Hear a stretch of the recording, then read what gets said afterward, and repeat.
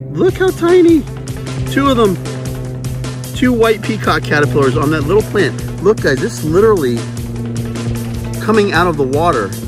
And he chose to go up on a blade of grass that's in the water. See all the minnows, guys? These minnows right there, guarantee you that those things eat white peacock caterpillars. Hey Keys MOTHS fans, this is David Fine. Lorenzo's over there fishing. And the purpose for today's episode is we are going to look for white peacock caterpillars in the wild. And they feed on several plants that grow on the water's edge. I'm going to show you both of their host plants, and let's see if we can actually find some wild caterpillars. So white peacock, Anardia jatrophy, common South Florida butterfly. Their caterpillars are very conspicuous, but we can find them. So guys, give me a thumbs up if you like the video. Don't forget to subscribe if you haven't done so already, because we're going to show you everything we can about the butterflies and moths of South Florida. Let's get into this video.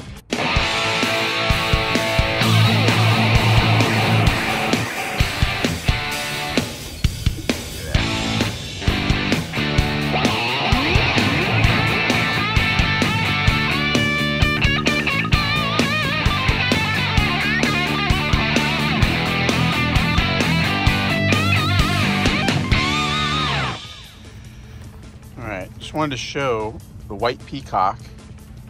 That's a white peacock female. Just floating around looking for places to lay eggs.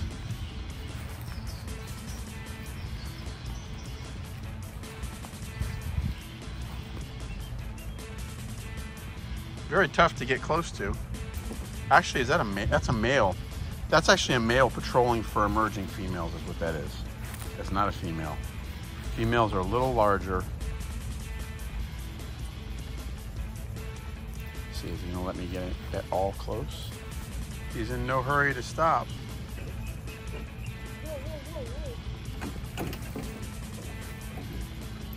See all those? They're baby snakeheads. Yeah, they're baby snakeheads. Yep. Or they're baby, thousands of them. Thousands of them.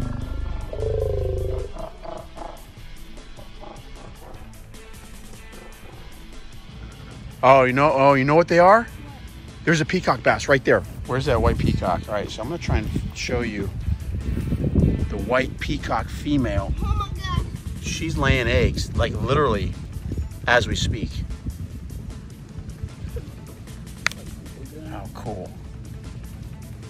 A few. All right, that white peacock right there, that's a female, and she is going around laying eggs. This is like the most cooperative I've ever had an adult peacock be. See? Right on the water's edge. That's where she goes to find her host plants, guys. Right on the water's edge. That's her habitat.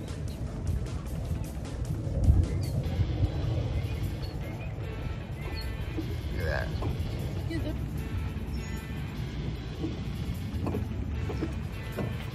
I got myself tools.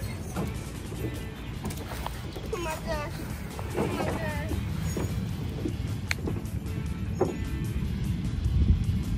Look at him.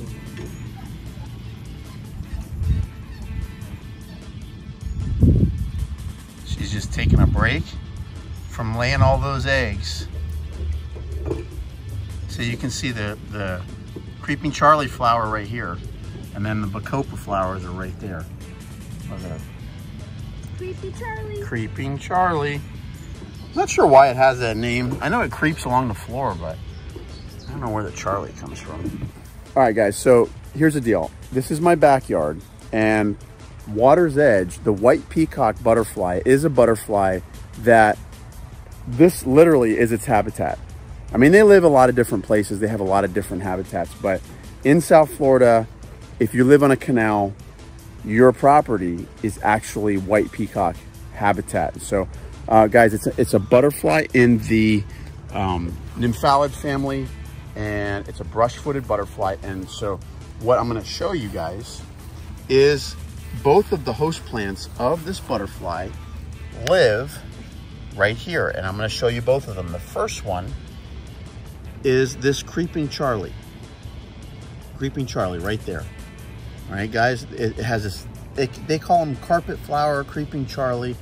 And it lives in the grass and it loves down by the water, okay? And you can see it's like a little composite flower, and on that little tiny little bulb right there, there's 6 little flowers that pop off. And actually, if you look at it up close, they're actually cute little flowers, but they're so small. See how small they are?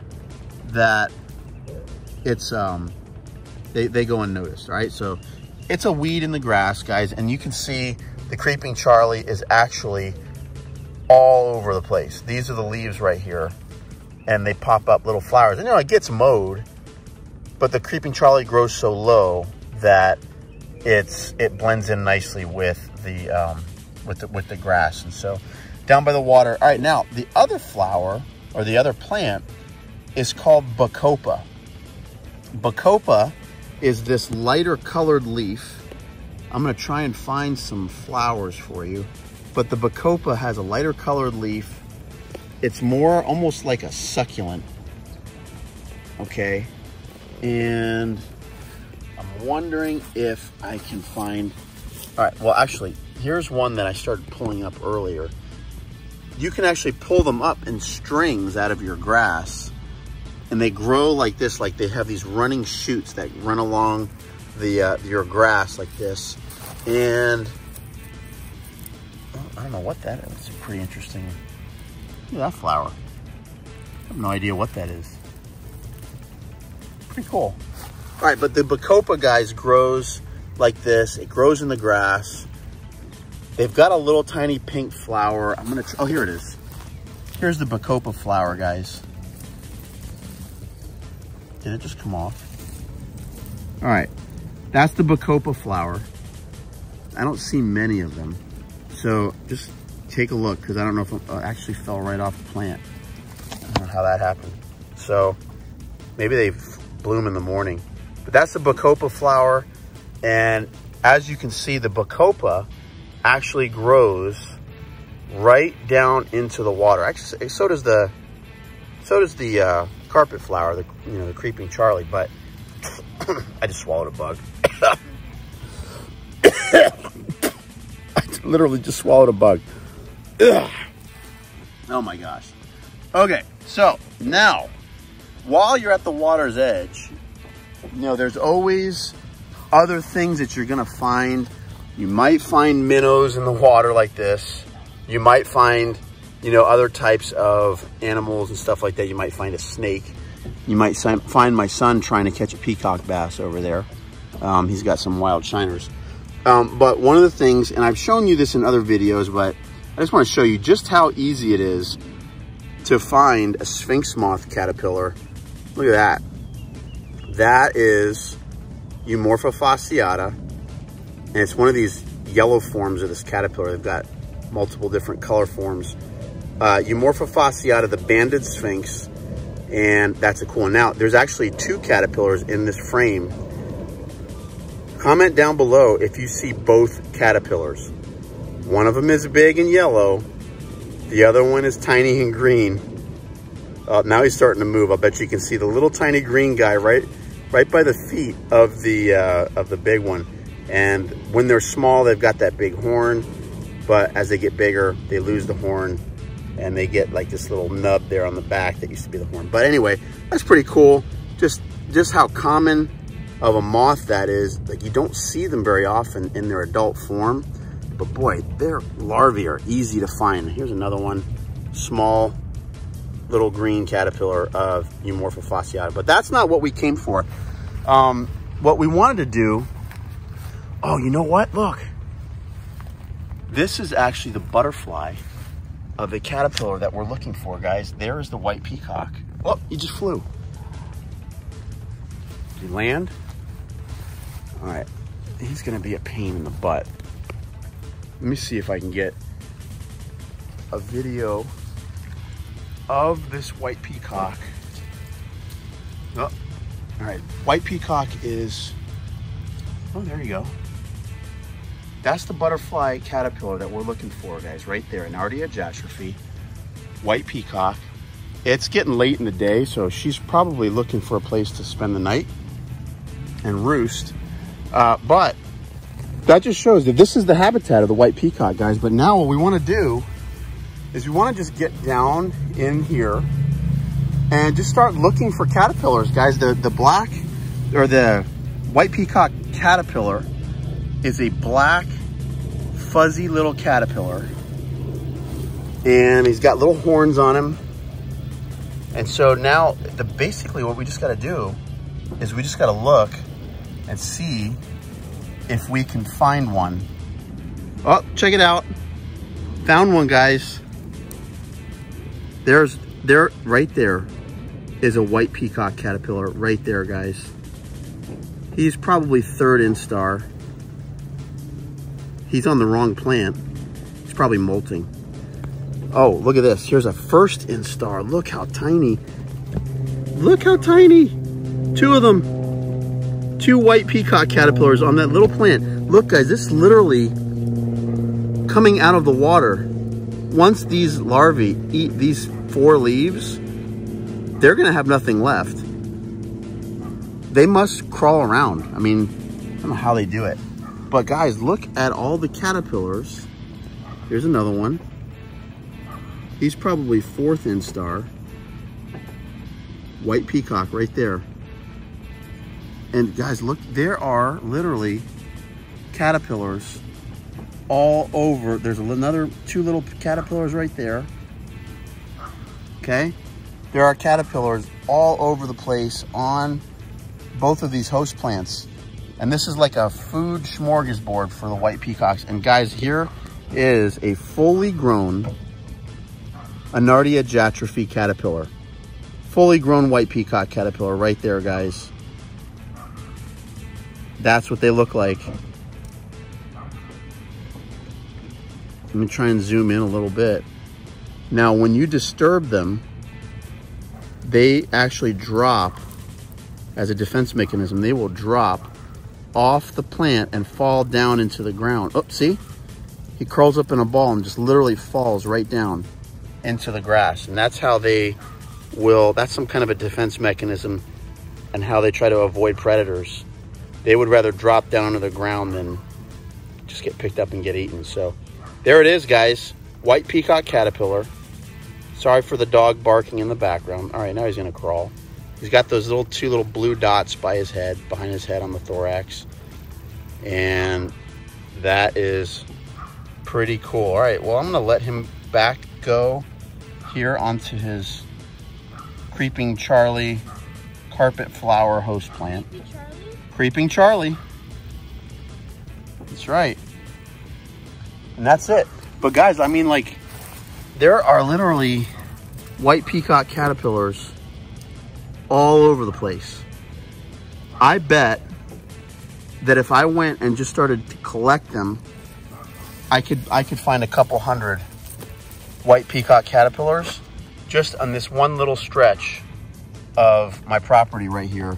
I mean, they're all over the place. I guarantee you that the little minnows and stuff that hang out by the sides of the water, I guarantee you they eat these things like crazy. In fact, I better not say it too loud because I bet my son will start using them for bait. There's another one. See that? He's actually on the wrong kind of plant. This white peacock larva is molting into its 3rd instar, and he chose to go up on a blade of grass that's in the water. The only way that he'll ever get to a place where he can have food again is if he was able to crawl onto this little piece of his host plant right there. That's so bizarre. Guys, that's it. White peacock caterpillars all over the place. And if I just walk down the bank here, I find all kinds of life. All right, here's a dragonfly nymph, or actually a shell, where a dragonfly nymph emerged. It was pretty cool. Oh, minnows getting chased by something. By a little bass, you saw it? See all the minnows, guys? These minnows right there, guarantee you, those things eat white peacock caterpillars like crazy. Guaranteed.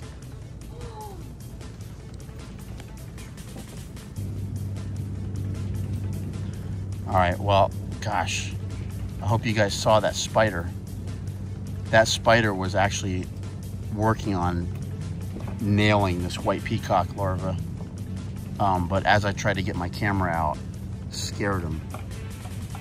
But I wonder how many of these things get preyed upon by all these little predators, like this spider right there. There's another spider right on the back side of the leaf that this caterpillar is on. These things must get eaten like no tomorrow, man. They're all over the place. Found another example of the bacopa flower. There's bacopa. Isn't he cute? Cute little pink flower. I guess they fall off at night. And my son's gonna throw a cast net. What do you think, son? You gonna catch something on that? I really don't know. I hope so. Yeah. Probably not though. Well, you opened it up nice. No, not even that. Not even that good? Okay. Oh man. Oh man. All right, keep trying. All right, guys, hope you enjoyed that video. Pretty cool to see what you can find literally in your backyard down by your canal in South Florida. What impresses me about the white peacock, the resilience of that little guy, is that they literally live on plants that are in the water. I mean, what happens when they eat the little leaves and then they need to find more food? They have to swim. So they literally strand themselves out, and that, I guess that's protection from ants and other type of terrestrial predators. But that would be a problem with fish, because I'm sure there's plenty of fish that would love to eat those tasty little worms. So guys, if you learned anything about the white peacock, comment down below what you learned, what you didn't know before. If you found this video interesting, I'd love to hear from you. Give me a thumbs up. Don't forget to subscribe to the channel, because we're going to continue to teach you about the butterflies and moths of South Florida. Guys, there's so many mysteries that are right in our backyard, right in urban South Florida. Look, I'm just in a neighborhood, and there's plenty to learn right here. So I hope you enjoyed, guys. Let's enjoy South Florida. Take care.